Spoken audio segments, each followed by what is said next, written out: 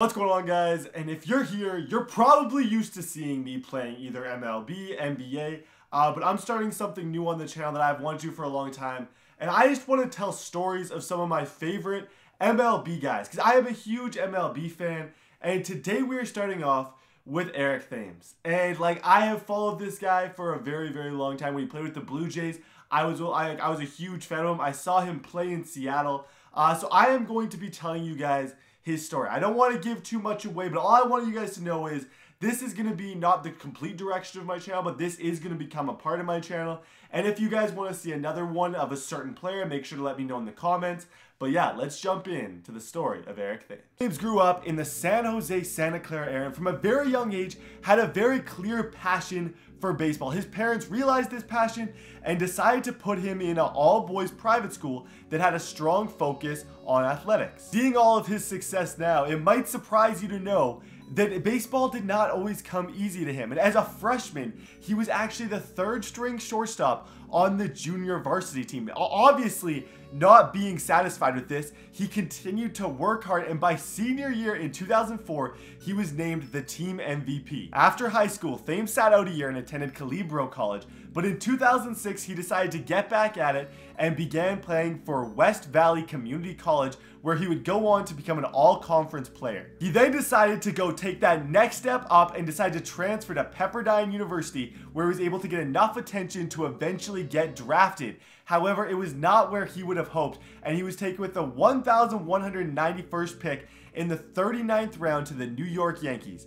Being he was such a low pick and his chances of going to the MLB were so low, he decided to go back to Pepperdine University, where he would be able to bat .407 with 13 home runs and was named the conference MVP. With all this success in Pepperdine, he was getting lots of attention from scouts and was expected to be taken in the first 3 rounds. Unfortunately, however, he would tear a quad muscle near the end of the season.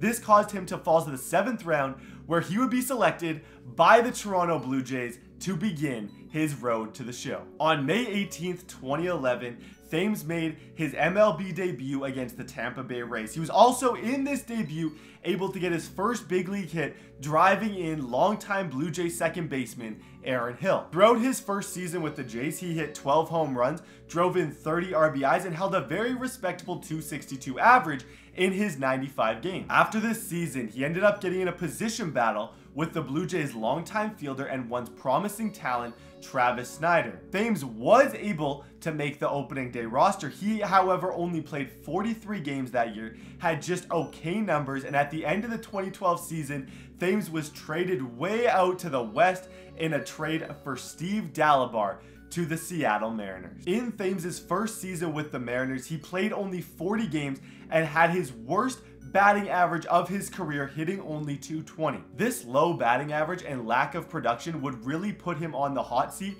and Seattle in free agency would go on to add Jason Bay and Raul Ibanez. These two new players would end up outshining Thames, and Thames was sent down to the Norfolk Tides, where he would struggle in that season as well, only batting .252 with 13 RBI. So Thames at this point was in a really tough spot, and a spot that many MLB players face all the time. Yeah, he was very, very promising at one point for the Blue Jays. AA, AAA, all of those amazing numbers, get sent up to the majors and does not perform to the expectations. So what happens to those guys?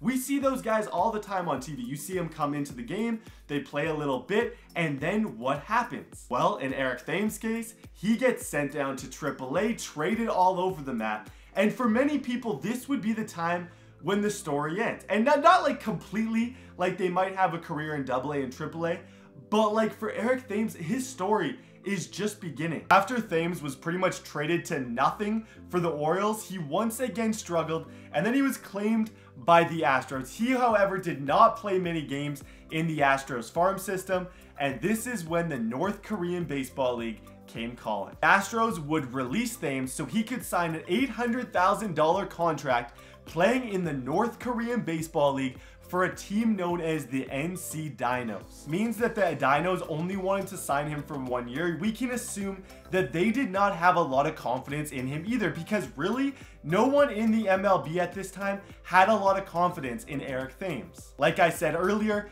he had absolutely every reason to give up on his dream to go to the MLB. He did not. He used his 3 years in Korea to improve his skills so he could make an eventual comeback. Thames in Korea was able to accept the fact that what he was doing before was not working. He decided that he needed to model a new swing, and it means that the resources there were not as great as they are in the US. He decided that he was going to do a lot of it online. Now, this part I absolutely love because I used to do this same exact thing, and when studying this story, this is one of my favorite parts. So he would go online and look at swings of guys like Mike Trout and Miguel Cabrera. He would then slow these guys down in slow motion and watch to see exactly what they were doing, because he believed he needed to completely remodel his swing if he was going to make a comeback in the MLB. With a little bit of swing tweaking, he was able to drastically improve and have 3 very, very successful years in Korea. But the one thing I didn't really touch on before is how powerful Eric Thames is. Throughout his whole career, he has been inconsistent with striking out, not always getting base hits, but there's one thing that he has always had is power. This power would allow him to become one of the most popular players in Korea. He had his signature beard that was very, very marketable to a lot of Korean companies. He was on watches, he was all over the place. He was a household name, and he recalls a lot of times walking around Korea and being recognized by people all of the time. All this attention and the fact that he hit .348 with 41 home runs allowed him to win an award that is very, very tough and has been won by a lot of great Korean baseball players, the MVP award. He was not only getting this attention in Korea, he was also getting it in the US, and he was able to finally make his return back to the MLB that he so deserved. With all of the hard work he put in Korea when he could have just given up, he was able to sign with the Milwaukee Brewers, who ended up cutting one of their most powerful hitters, Chris Carter, in order to bring him on the team. Now, we are about to get into my favorite part of the story, but I kind of just want to look back on everything that has happened to this guy. Like, how many people can say they go to Korea for 3 years, learn the language, learn everything, start from the bottom? Everybody has forgotten about this guy. Me as a Blue Jays fan, to be honest, I had completely forgotten about this guy. I'm sure the Mariners had too. They all threw him away. He goes there. He has so much success, hits 41 home runs, where it doesn't matter what country you're playing in. That is impressive, and now he gets to go back to the MLB. And I'm sure what was going on in his head the whole time, which would be what was going through my head, is he was eager to prove everybody wrong and to make everybody kind of know that they made a mistake cutting him. Whether or not they did, because I think he did a lot of the fine-tuning in Korea, we do not know. But now we get into the part of the story that you're probably most familiar with, his time with the Milwaukee Brewers. At this point with the Brewers, Thames is hitting .326 and is second in the MLB with 11 home runs. The fact that he has been so much more successful than he was in his past stints with MLB organizations, it has gotten a lot of people looking at him as a potential steroid user. He has been tested a lot by the MLB, but so far to no avail, and it appears he has done everything completely clean. One of my favorite things about Eric Thames is every interview you watch of him, every time you see him on the bench, he has an absolutely huge smile on his face. And like I just told you guys his story. There's obviously more depth that you could get into if you really want to look, but that is the brunt of this guy's story. This is where he came from, and he has earned that smile on his face. It's every kid's dream to make it to the majors, and he did that. He had to go through so much sent down. He had, like I said before, he had every single reason to quit, and he did not. I think we can all look at this story as one of the best stories in the MLB.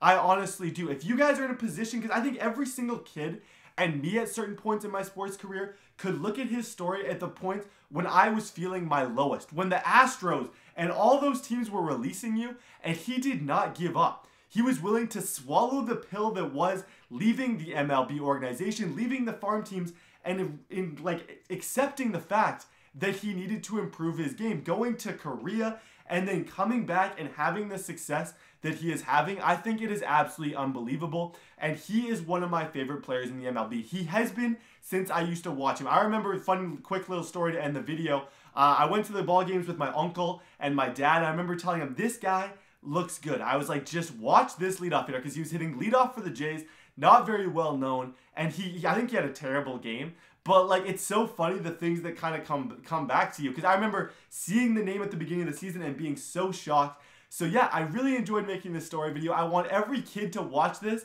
take his story, and just never give up on your dreams and goals and go for everything. He went from Korea all the way to being probably one of the most talked about, one of the best players in the MLB this season. And I think we can all look at him as a huge role model. Thank you, Eric Thames, for everything that you have done this season and for just being an absolutely amazing story. And yeah, if you guys enjoy these types of videos, make sure to let me know by dropping a like. I really enjoyed this story time stuff. I like to tell the stories a lot, and I think it's going to be a fun series to do. So yeah, God bless every single one of you. Have a great day, and I will see you guys next time.